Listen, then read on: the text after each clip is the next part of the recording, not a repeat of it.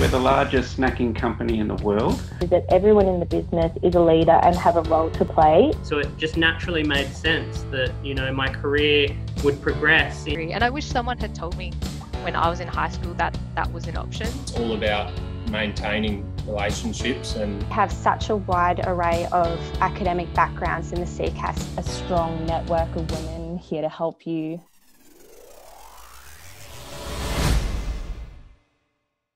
Well, hey guys, so today we are joined by Craig, who works for BAE Systems. Thank you so much for joining us today. Thank you. So firstly, can you tell us a bit about BAE Systems? Who are you guys and what is it that you actually do? Well, BAE Systems is a big organisation, which is a global organisation predominantly working in the defence sector. We have businesses across the US, the UK, Europe, Middle East, Asia Pacific, and we tend to serve government customers. We do all sorts of exciting stuff. We build warships, we build submarines, we build fighter jets, we build drones, high-speed weapons, lots of really exciting stuff here at BAE Systems. That sounds so cool. So how did you get into working for BAE Systems? What's your current role and what do you do and how have you ended up working in this field, I guess? Oh, well, that's a bit of a long journey. My current role is I'm the Managing Director for BAE Systems Maritime Australia. So we're responsible for building the 9 anti-submarine warfare frigates for the Commonwealth Government of Australia. We're also responsible for building sovereign capability. What does that mean? That means that, with the world's most advanced shipyard and new digital technologies, we're looking, throughout the building of these warships to make sure that Australia has enough people, enough technology, enough tools, enough artefacts to be sovereign capable of designing, building and delivering its own warships in the future rather than buying them from international companies. So I started way back in 1984 as a technician apprentice for the Ministry of Defence in the UK. And I really got into that because I was always interested in solving problems and mechanical things. I was always a Lego builder or a mechanical builder. And really the opportunity came along for me to join the Ministry of Defence as an apprentice. And I took that opportunity and they sent me back to school. I went to university, went to the Royal Naval College in Greenwich, did all sorts of training, and ended up working, first and foremost in the nuclear submarine fleet in the UK in the early 90s. And since then I've held a number of roles for defence companies and lately BAE Systems, who I've only been with for the last 2 years. Oh, cool. So this is like your little boy dream when you were building all the Lego. Now you're actually doing it, but like in real life. Yeah, in today's environment, I'm sure we still have Lego. I mean, I watch what Lego Masters, but our environment building complex warships is much more advanced now. It's much more virtual. It's very much like the gaming industry where we design ships virtually. We wear the Google glasses. We have people walking around empty rooms, designing artifacts and ships, and really some of the cool stuff that we do, here, as part of our enterprise. And certainly, over the next 30 years, who knows where technology will take us? Yeah, totally. Oh, it sounds great. So, what personal attributes do you think that you have that's helped you sort of succeed in your role, and what sort of personal attributes would you suggest are important for people to have? Working for BAE Systems?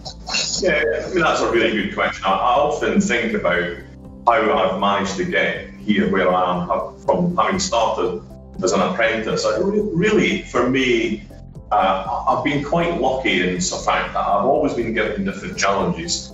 But those personal attributes that was important to me was to have that drive to do things differently, to continually, ask to get the difficult jobs, so that I can, further my interest in problem solving, have the ambition to ask questions, to never stop learning. I continue to read about ships and submarines and new technologies, and you can say I've been a bit of an early adopter as far as technology is concerned. So, those attributes have really served me well in what was predominantly an engineering career, albeit still dabbling in science and technology in the way through. So I would say to all young people out there, if you've got one of those inquisitive minds, you like problem solving, then being in our environment is really a rewarding career. So what advice would you give to students out there who are listening right now? It can be a confusing time, and it certainly is with the whole COVID situation, but what advice would you give them, and what advice, I guess, do you wish you received when you were at high school yourself? Yeah, well, again, probably like any young lad at the time, I wasn't sure, what I was going to do when really I was in school and making those hard decisions. I can remember conversations with my art teacher, because I was giving up what was seen to be a glittering career in art to do engineering science at the time. And that was really because I was thinking about broadening my employment prospects. But, I think the best advice I can give people is to look, for that challenge. Try and think about what opportunities, may be out there in the future. And don't be afraid to take that leap and push yourself to do something different. I think my advice would be try and get something that you like doing. And I think if you choose something that you like doing, you're more inclined to give it a really good go. I didn't ever think that my career would be as long and as rewarding as it has been. But for any, young people out there who are, particularly, in the gaming industries and the technology-led industries, like science problems, I think look for the connections that, shipbuilding might offer, those capabilities and attributes. So, don't be afraid. We don't look for people coming in now with 100% of the solution of requirement. Very much we work with every individual to give them the support and try and make them have a rewarding career. So, I suspect my overwhelming advice would be take a risk on yourself. Believe that you can do it.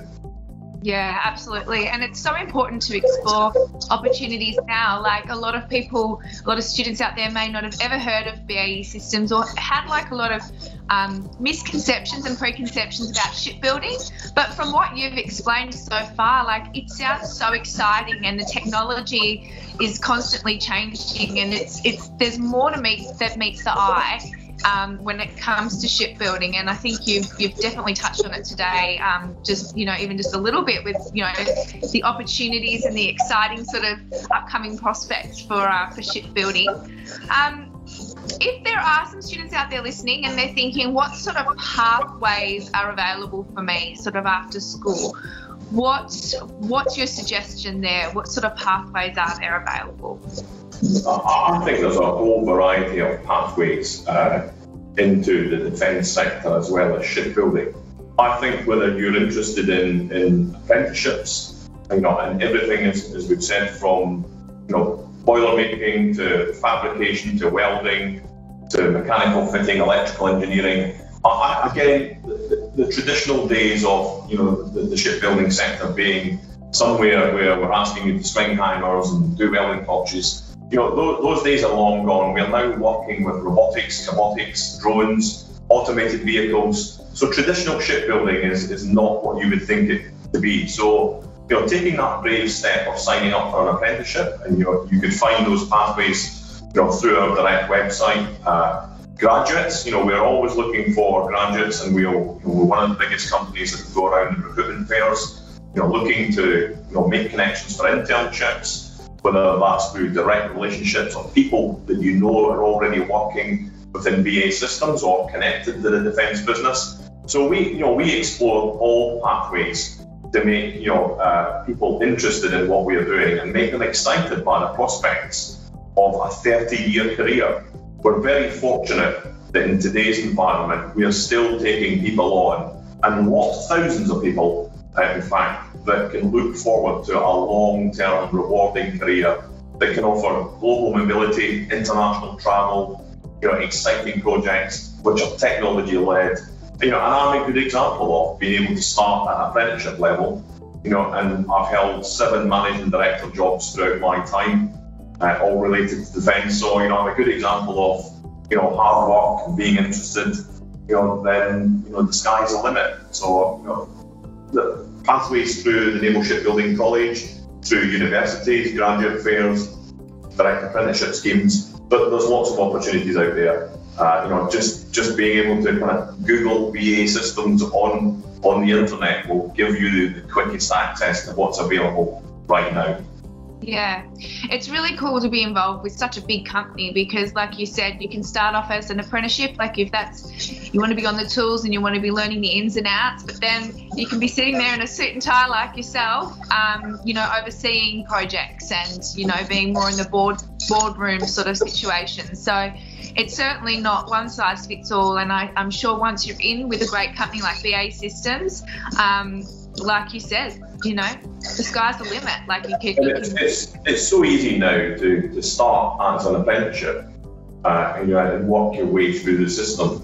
So it's much easier now to come in at an apprenticeship, and if you're not quite sure that you have the academic abilities to come in as a graduate, then I would also offer that an apprenticeship is a good starting position. And I think if you're motivated, you're keen to learn, you'll find the support in such as BAE Systems that will help you get there. And whilst you might not just have the confidence to start as a graduate and intern straight away. Yeah, absolutely. Well, thank you so much for your time today, Craig. If students are listening, they can obviously head to the BAE Systems website or the Explore Careers website, which I'll link down below. But we appreciate your time today, and thank you so much. Thank you very much. Thanks. Bye-bye.